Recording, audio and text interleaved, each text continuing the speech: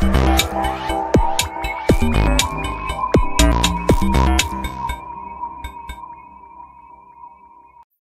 everyone, welcome to this psychology lecture series. In this video, we are going to talk about Indian paradigms on psychological knowledge. Some of the significant Indian paradigms on psychological knowledge are yoga, Bhagavad Gita, Buddhism, Sufism, and integral yoga. We have already discussed about Buddhism, Bhagavad Gita, Sufism, and integral yoga in my previous videos. Yoga is an old discipline from India. It is both spiritual and physical. Yoga uses breathing techniques, exercise, and meditation.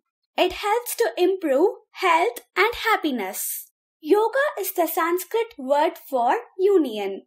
A person doing yoga will move from one asana to another. Asana here means posture. For example, the Surya Namaskar contains 12 poses of asanas, one after the other, and it is said to help balance the body and the soul.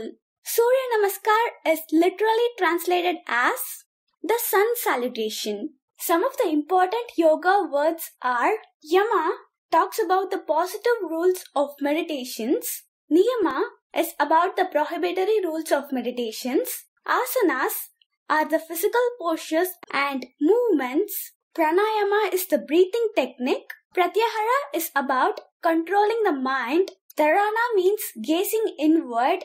Dhyana involves meditation with object, and Samadhi means meditation without object. Let's take a look at the types of yogas.